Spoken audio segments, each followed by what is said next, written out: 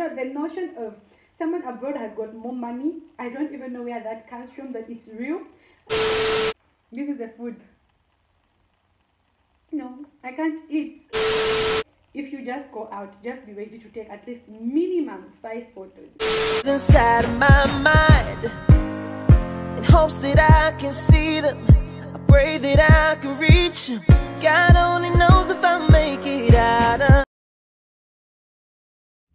Hey guys, welcome back. Welcome to my channel. If you're actually watching me for the first time, thank you so much for clicking on this video. Now leave this place, not subscribing, join the family so that we can actually grow together. So in today's video, as you guys can tell, I am just trying to be cool because I'm tired of just coming here and looking all serious without even having some time to laugh. I am not that serious in person. I honestly have a very high sense of humor, and I like to crack jokes. No, I don't like to crack jokes. I like to exaggerate stories and exaggerate everything. So like, you know what, it's about time you guys got to see that version of me right here by actually giving you guys stories that are being told exaggeratedly, so that you can also get to see this part of me.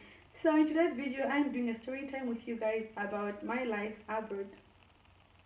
Everything I have suffered, everything I've gone through, everything I have enjoyed, everything I have learned, so that you guys can actually get to tell if really it's worth it to leave home and go study far from your mother, your father, your friends and whatnot.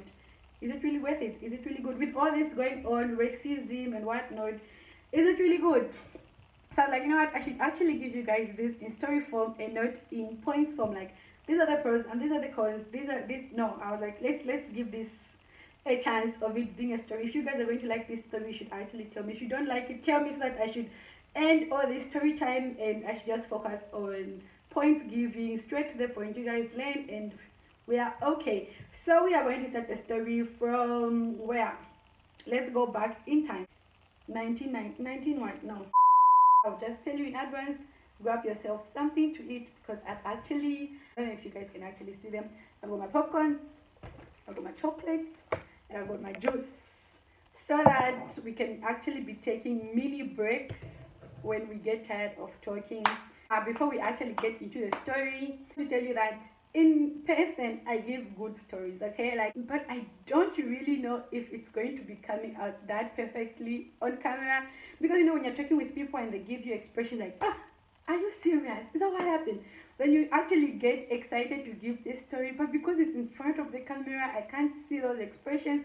I don't really know how it's going to go. But if you guys are actually going to be having expressions and laughing and enjoying the story, you should actually comment down below so that I should actually know that you guys also felt this story. Not wasting much of the time, let's get into the story. So 1, 2, 3.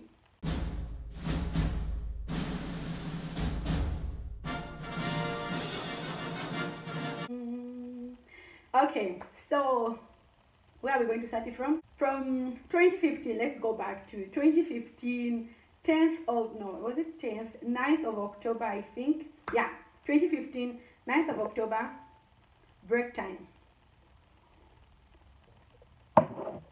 You can take a sip of your drink also, or your water, or whatever you're actually eating while you're watching me. 9th of October, yeah, I can still remember the date properly because it was memorable. Imagine a young girl, a 17-year-old Zambian, going to study abroad, the first one in the family. It was an achievement.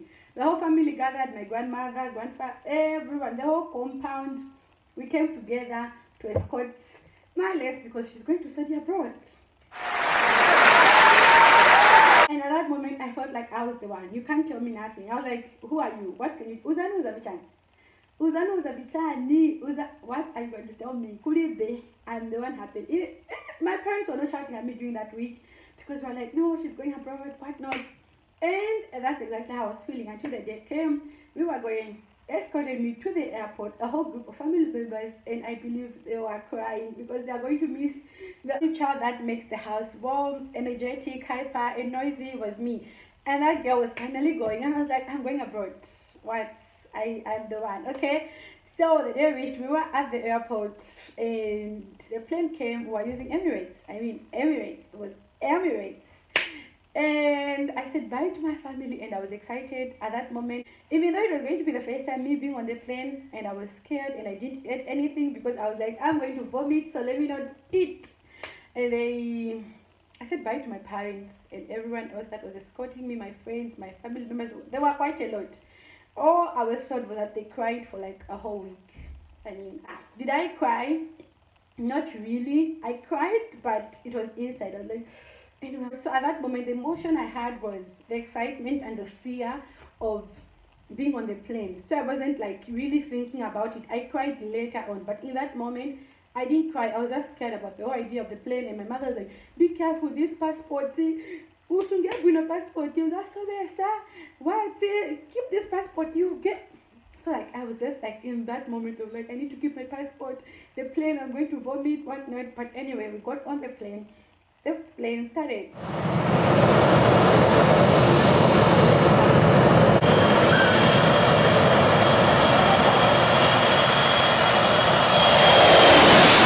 We were up in the sky. That was the beginning of a new life. The good part was that we were a lot of us. So like we're a lot, and I know of us there are also some people that haven't been on the plane. So if we're going to vomit, we're going to vomit together. So, but I just kept it as if I've done that before, you know what I mean? So the plane started off. It was in the night, so I wasn't seeing anything outside, and didn't really feel anything. The way they were explained, it was very comfortable, very nice, very chilled at night. And in the morning, we were at Dubai. It was a flight that was connecting from Zambia to Dubai, then Dubai to Turkey. So just to put it out there, I have been to Dubai, just at the airports.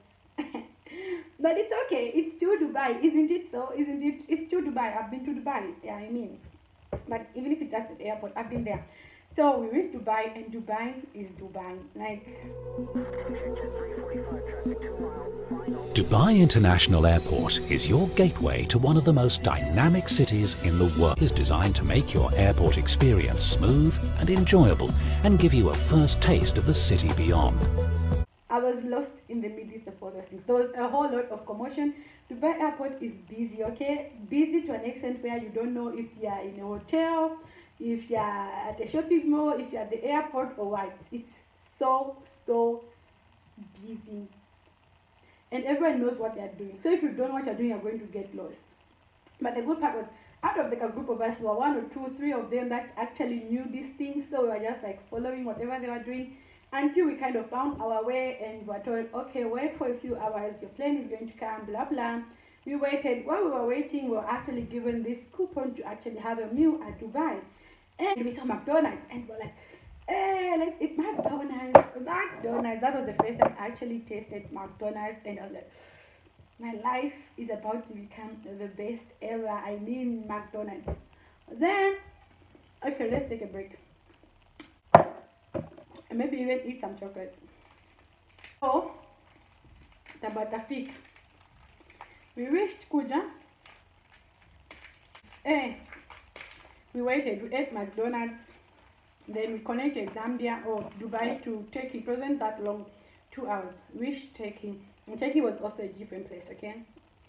Different everything. But because I'd already seen Dubai, I was kind of prepared, like, okay, maybe the airport also is not that bad. And which was true. When we reached the airport, he was like because I'd already seen Dubai, like, I've seen this before. I mean, I'm now used to this. No, I was not used to the whole part that those people are actually looking at us like there's something wrong with us.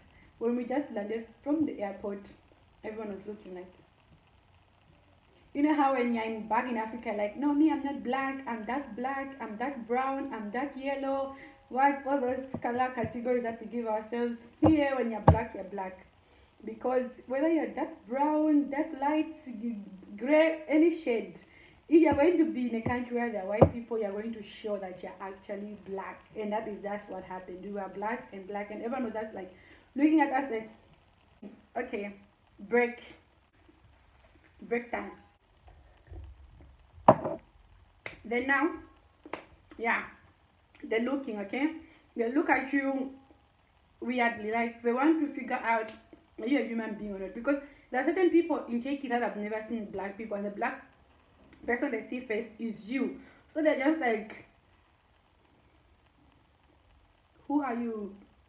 Who are you? Who are you? Who are you? Like, I'm a human being. What do you want me to be? But yeah, they start to look. Then now we got here. We actually, our places were going to be different from each other. Like, all of us are going to be living separately. So now it starts to dawn, like, okay, I've come abroad now. Where are my friends? I don't know where they've left them. That hostel, I don't know it. And I don't even know where they're really taking me. And next thing is the school where we're supposed to go. School is a little bit far from where we actually are living in the hostels. The school is actually like a little bit far. So now you have to find a way to get to that school. And that was when we actually got lost. Okay. I think we got lost like for 2 days. We didn't know the way to school, and we would just like leave the place, never find a way, and come back for like 2 days. We were just never finding the place, and that's one of the sad parts, because you just don't know what to do. You don't know where to go. You don't know which place is which, and if you don't have someone that can actually be helping you, you actually get lost and you cry. Literally, guy, like, I want to go back home. And then now the other thing, school starts. Okay, we start to learn the language. You guys, learning a new language can be stressing. It can be heartbreaking, especially a language that is not connected to the language that you already know. Turkish and English is different. The teachers that are teaching you are actually teaching you in Turkish. So now how are you going to understand someone who's teaching you a language in Turkish when you don't know anything? That was the moment when people feel like, I want to go back. And for me, I'd say the beginning, I didn't like it. Maybe after some time, you actually start to see the benefit of it. But while in the process, it's just a con. Like, you just hate it. You don't understand anything. You are actually failing and you're not understanding it. You're just like, I want my mother. Like, I want my mom. I want to go back home.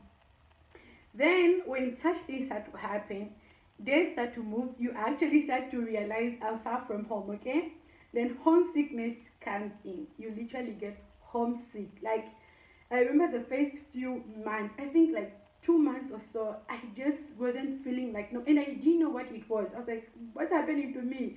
I'm failing to sleep. I just feel stressed and whatnot. But after some time, I realized that was actually being homesick, which is actually one of the something that you should actually prepare for if you are someone that wants to study abroad or even like live far from home. Is the fact that you're going to miss home, especially if you're a person that is close with your family and you have those bonds. You're going to feel the impact, and that's the way it was for me. I missed home so much. I missed my family. I always used to. I cried on a lot of occasions. I cried a lot. How long? But there's some people that really managed that so well. They didn't miss them so much. They got used. But for me, it really took me so much. So if you're such type of a person, it's actually good for you to actually prepare your mind that you're going to be homesick and find a way to actually get over it. And then the other thing that actually comes in is the weather. Okay, I'm not like getting used to the place and I'm just settled, not really settled, but you know, then we are waiting for snow to come. It was exciting, like, when is the snow going to come? And you know, like, snow, you see it from afar, like, snow, snow, snow, snow. Snow comes the first day. I was happy. I remember that day, like, snow, like, I opened the window, I woke up and opened the window, it was just white.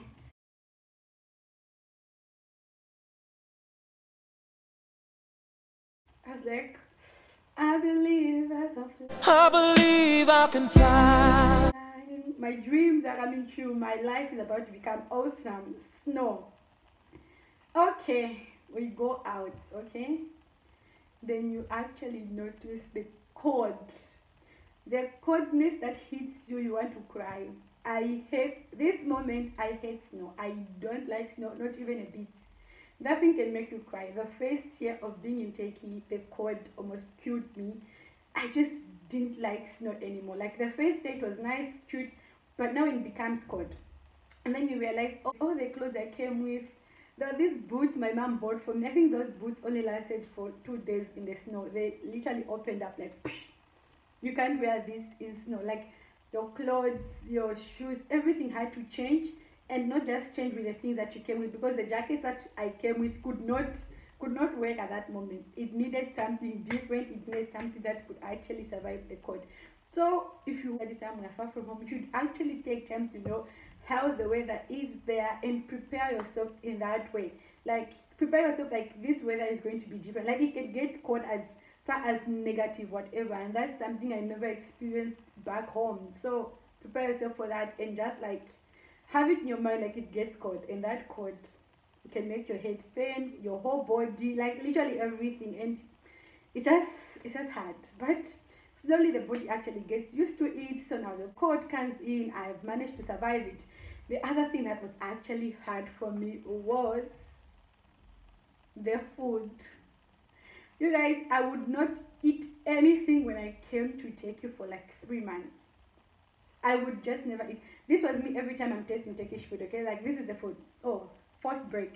Like this is the food.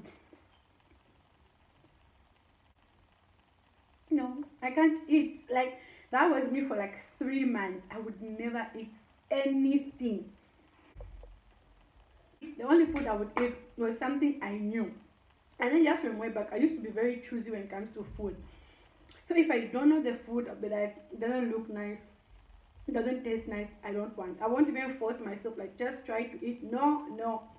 So the only food I knew was eggs, potatoes, bread. These were the food I used to eat. Breakfast, lunch, supper, every day. Bread, eggs, potatoes, to an extent where they actually made me sick. Because how are you going to be eating that every day and expect your digestion system to be okay? And now that was another problem, because now I was getting sick, I was failing to eat. I wanted to just go home. I was like, no, I want my mother, I want to go back home. And the thought of I'm not going back home anytime soon made it even worse. Like, no way, no way.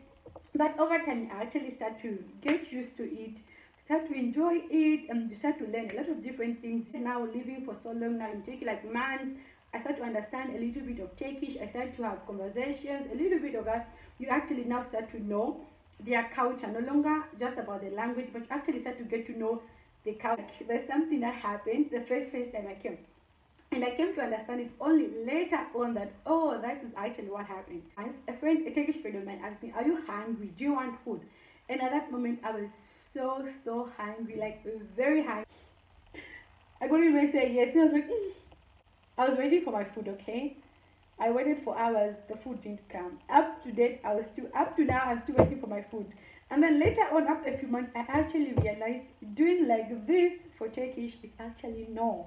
Can you imagine? Like, this is yes when it comes to our culture and when it comes to Zambia, but like it's literally no for Turkish people. So that such type of funny experiences that you go through, such that you be like, I didn't know. So I was like, later on, that's when I understood. I was like, I told that person I was hungry and they didn't give me food.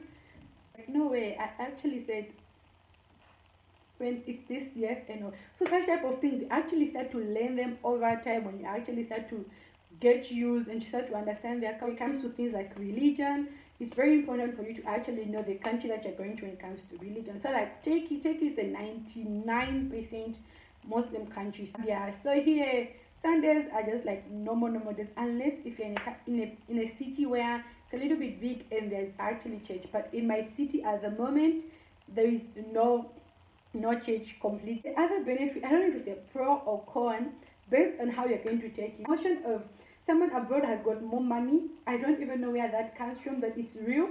I don't even know if it's a pro or con, but people think you have more money than them the moment you just come to abroad. Like as if we really like we get money from somewhere, and I don't understand that.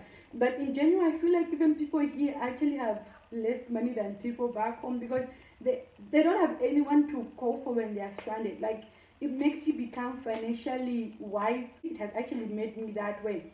Every money that comes my way, I'm always like, I need to find a way of using this properly, because if I'm stranded, I am going to be stranded alone. The people here don't care. The bills are going to come. The rent, the landlord doesn't care where you're going to get the money from. They don't know you. There's just a fixed date on the 10th. Give me my money. That's all. So now it makes you really think so fast. And another thing, others can take it as a con, because honestly, such situations have caused many people to actually do certain things to make money because they're in abroad. they can't manage to survive. And so if you're planning in another country, it's very important for you to actually know your source of income so that you don't get very stranded. I have talked a lot. Let's take another break. Most people ask me, like, have you experienced racism in Turkey? Is there racism in Turkey? I would say no. We're kind of loved here. A lot of people like black people here because they'll be like, let's take photos together. If they see you, they'll take a photo of you. So if they're a person that doesn't like such, you might hate it. But if you're a person that likes, be like, pose. I think I've posted for like 1,000 photos in Turkey. Some of them I don't even know how far I've reached, because in a day, if you just go out, just be ready to take at least minimum 5 photos. Minimum 5 photos, because they'll be like, hello, how are you? Can I take a photo with you? So you just be ready to actually just go out there and be posing, like, hey, know the country that you're going to, especially as a black girl. A country like Turkey, they don't know about your hair. They don't sell your hair products. They don't sell wigs. They don't sell wigs. They don't sell nothing. They have their hair and they're enough. But you, if you're going to come to a country like Turkey and you're a black girl, don't carry clothes, just carry wigs, because there's no hair here. So just on that note, if you guys be wondering why I'll be coming here with the same hair for the 5th-10th time, I've explained my situation. There's no hair in Turkey, and if there is, it's only Africans that are selling it, and it's expensive. You know, like, it's really expensive. Yeah, you stick with what you have, so you can have like 5 weeks. Those are the only weeks for your whole life. So guys, I've come to the end of the video. Hope you guys enjoyed it as much as I did, even though I was almost forgetting. I was actually telling you guys a story and I made it into a lecture and whatnot, but hope you guys enjoyed it. But that's the whole summary of the experience of studying abroad: the language, racism, the food, what else, the weather, everything that you just have to experience, financial problems and whatnot, and friendship and culture differences and all that. Hope you guys have seen or learned 1 or 2 things, and hope you guys have actually gotten the pros that I was actually trying to bring and the cons actually trying to talk to you guys about. Hope you guys enjoyed it. And also, if you guys want me to continue doing story times, like, you can comment down below what type of story you would actually want to hear from me, even though hope you guys enjoyed it. All in all, thank you so much for watching, and from me it's don't forget to be the best version of you. Bye guys.